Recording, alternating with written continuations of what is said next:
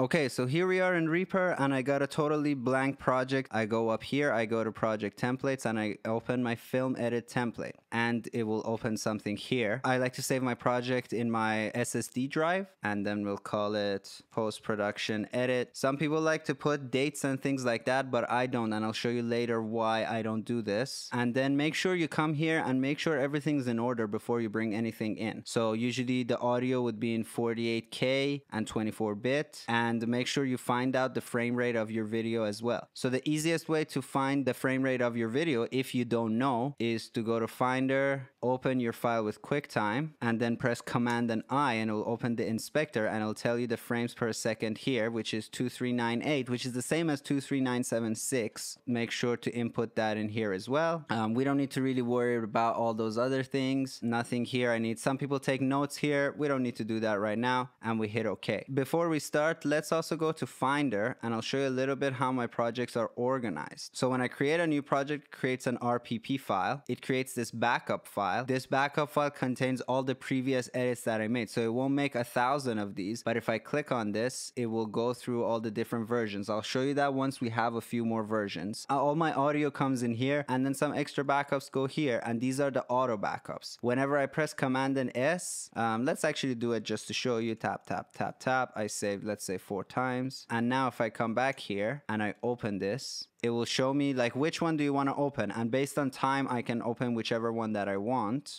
We'll talk about all of this later. And then this is my undo history. If you want to know how to get to this workflow, I'll link a video to Reaper Mania by Kenny Joya. Kenny Joya is the best. Everybody knows. If you want to be good at Reaper, watch Kenny Joya. That's basically how I learned to do this stuff, and he'll explain it in more detail than I am. Back to our project. So you may be saying to yourself, well, this is really bare bones. How do you edit a film in this many tracks? This is just the minimum number of tracks that I need in order to start working. This is what every project I work on will have, but basically based on what my role is, I may not need all the extra tracks, right? If I'm only doing music on a track, why should I create a bunch of sound effects tracks on my project and just clutter up the space? So I'll show you in a second how I assemble my project once I know what my role is within the post-production. But for now, let's go through these. This is my video track. I drag my video to it. This is my guide track, which is the audio from the video. So whenever you receive a video from your film editor, it will usually come with a stereo audio track, and on the right side there will be all the dialogue, and on the left side will be all the temp music and temp sound effects. So basically I have a stereo track here with both pans centered. That's how I will hear the dialogue in the center, and I hear the temp SFX and temp music in the center channel.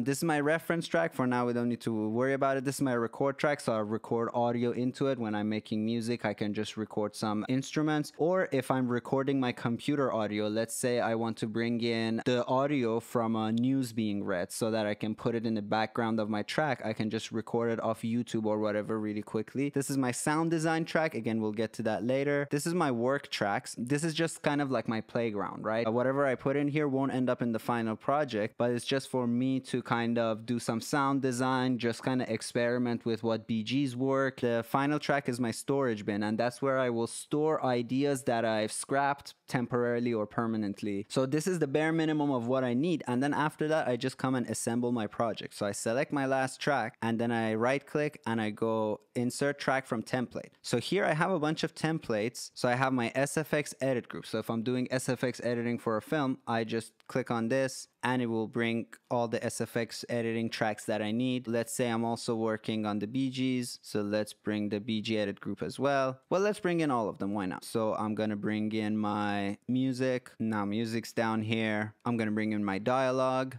And I'm gonna bring my Foley in as well. If I bring in everything, I will end up with 143 tracks, and that's before I've done anything. So that's why I assemble it in parts, because if I'm not working on the Foley, I don't need to bring in the Foley, right? So I don't need to create a template and then go and carve out what I don't need. And if I ever want to bring it into a project, I don't need to create them later. I can just bring it in at any time. If suddenly it turns out that I am doing Foley for this template, I just go here and I'll I'll bring it in. So I'll talk a little bit about these folder structures. So I have my sound effects bus, 16 tracks. Now you'll notice that they're in a different track layout because while I SFX edit, I never put any plugins on. And that's because mixers usually don't want you to give them processed sound effects, right? They want to process them afterwards. So if I'm creating a sound and I put a reverb on it, then the mixer won't be happy with that because they want to create the reverb, and whatever reverb they put on the sound effects, they will create a similar thing for the dialogue as well. So usually I just give them the raw bare bones tracks that are just correctly edited and synced to picture. That's the job of the editor, is just to put the sounds to sync and edit them and make sure they're not clipping. That's really all. So my sound effects are just 16 tracks. Then we get to my BG master, and my BG masters is 2 sets of 8 tracks. And the way that works is odd numbered scenes go on ABG. So, you know, scene 1, scene 3, and scene 5 are up here. And then scene 2, scene 4 are down here, and so on. Then I have my Foley tracks, again, 8 Foley tracks. Then I have my music master, and that's again 8 tracks. But with music, I will use some plugins because, again, it's up to me to at least a little bit mix my tracks together. You know, if I record a track, I may want to EQ it and compress it. That's not something that mixers frown upon. They definitely don't want you to just send them raw audio files and then have to mix music while they mix a film, right? So you can put plugins on your music. And then I have some software instruments. So I have Play, which is for my orchestral sounds. I have Labs, which is kind of more of an experimental free plugin. I definitely recommend you check it out. And then I have my Flow Motion, which is my synthesizer. So these are my top 3 software instruments. This A means that they are automatically armed when I click on them. Then I have my dialogue, and my dialogue is 8 tracks for dialogue and 8 strip tracks. And I'll tell you later what those do. And as you can see, I have a bunch of effects here and they're all disabled. These are just the common kind of denoising tools. I put them here as a way of just quickly accessing them, right? So if I have a dialogue track here and I need to mouth declick it, I can just Command C it over here, open here, and press Command V, and it'll be there. By the way, if your project is really big and hard to navigate, you can press tilde and it will minimize everything. Up here, you will see all the buttons that I press and all the modifiers. So I got Shift,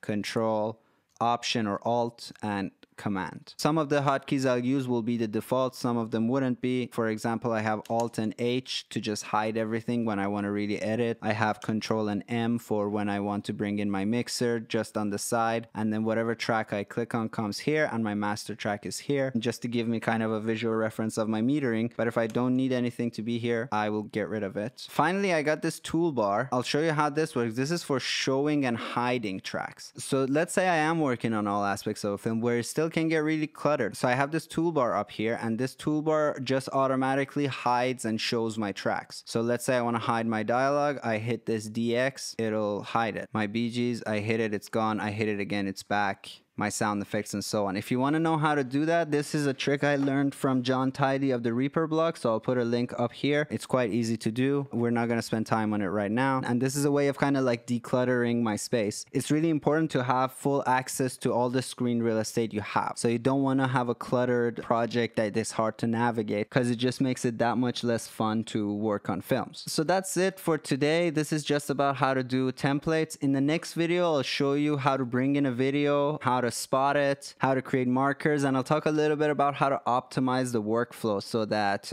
you can really utilize your whole screen real estate wise and not have windows pop in and out of your way. But thanks for watching this one. Leave me comments. Let me know how this video helped you. Let me know what in the post-production pipeline you're unclear on, and I'll try to do videos specific for those. And yeah, like, subscribe, do all that crap that everybody tells you to do. You know how YouTube works. See you later.